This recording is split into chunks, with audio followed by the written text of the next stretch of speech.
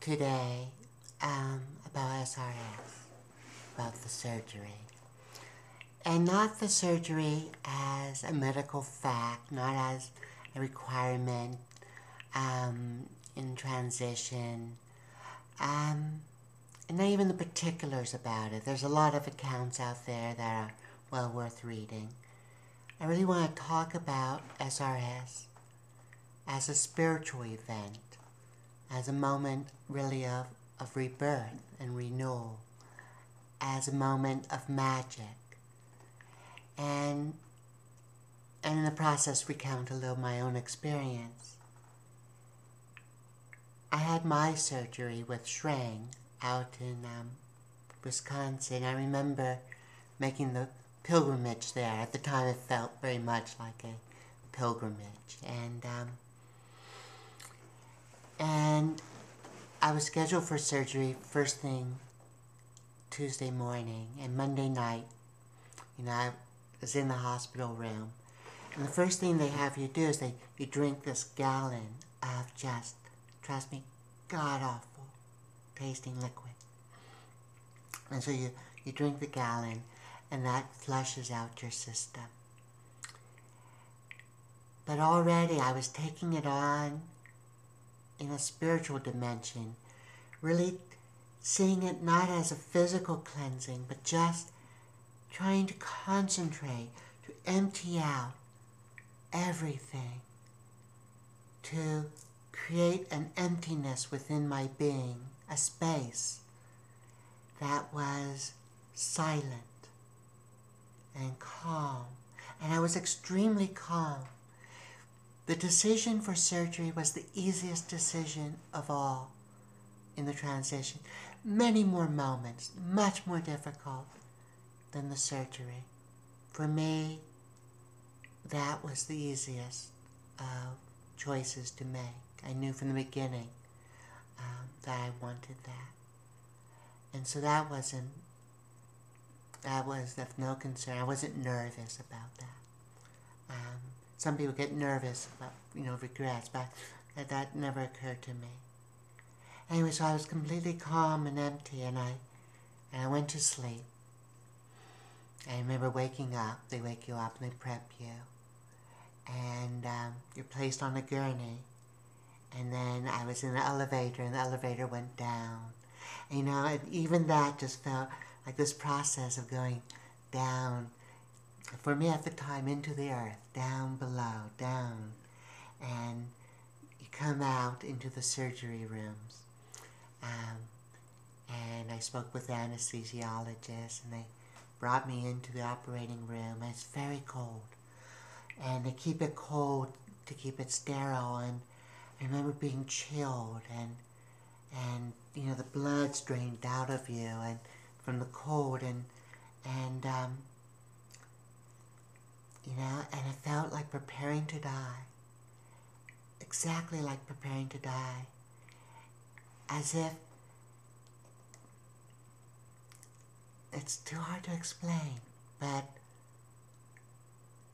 I knew that in a few moments, my life would change. And I remember them putting on a mask, the anesthesia. And at that moment, it was like everything was quiet. I don't remember anything of sound. There must have been sound. But when I think back, it's like a silent movie.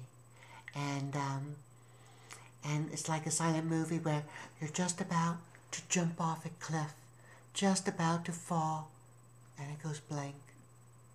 And everything went dark. And then the next moment I woke up in my room. And I remember looking up, and my current fiance, my boyfriend at the time, Alan, was there. And I remember squeezing his hand and him saying, everything went well. Everything went well. And there was a couple bouquet of flowers, one for my brother and one for my mom. And I drifted back into sleep. And, you're on this morphine drip, and everything's unreal. You sort of float in and out. It's very dreamy. and disoriented. And every surgeon has their own process, but Strang's was interesting for me. For 6 days and 6 nights, you're kept immobile. You lay completely flat in the bed, without moving, never turning on your sides, just flat. And for 6 days and 6 nights, your body's taken care of. And attendants come and they sponge down your skin. They put cream on your face, and they massage you and feed you, and all the waste is taken away. And it's very much like you're a child again. You're very much a baby again. But you're also an adult experiencing being a child again. And so it's a very, very interesting, unusual space to be in. And it was significant to me that it was 6 days and 6 nights, and you made your way through that. And on the 7th day, unbelievably, the 7th day, which has so much meaning for me. So on the 7th day, they get you up, and they have you sit up very, very gently, very carefully. And they bring your feet, and they place your feet on the floor, again gently and slowly, and your legs are weak because you haven't used them, and they try to have you stand up, and your knees buckle a little, and have to support your weight. And I remember that, and being unsteady, and very tentatively trying to walk, as if you're trying to, again, learn to walk for the first time. And they led me out of the room and to a very small shower stall that wasn't far off. And there was a chair in there, and I sat down, and they prepared the water, and they made it sure it was warm, and there was soap and shampoo. And even though, my body had been sponge bath, I hadn't washed in a week, and I remember the water coming down and feeling it on my body, and feeling it going over my breasts, and feel it washing down across my new sex. And I remember the water, it was the most incredible sensual moment. And I remember looking up at the water and it hitting my face and running down my hair. And all the energy of that moment just draining out of your body.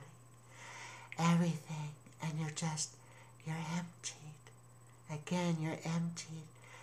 And all of that is washed away. And you feel reborn. And it feels like miracle.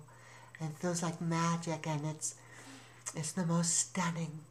For me, it was the most stunning emotions I had ever in my life.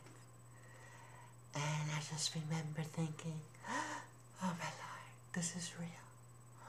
Oh my God, this is real. This is real. And they led me back very slowly back to bed. And very slowly you get into bed and carefully you lay down, you put your head back on the pillow and the sheets drawn back over you. Oh, and you just drift into sleep. It was the sweetest sleep of my life. I can't tell you how important that process was for me. That sense of being born, that sense of spiritual awakening was very real. It was as real as anyone else's religious moment. And for me, it was almost a religious moment. Anyway, I wanted to share it with you.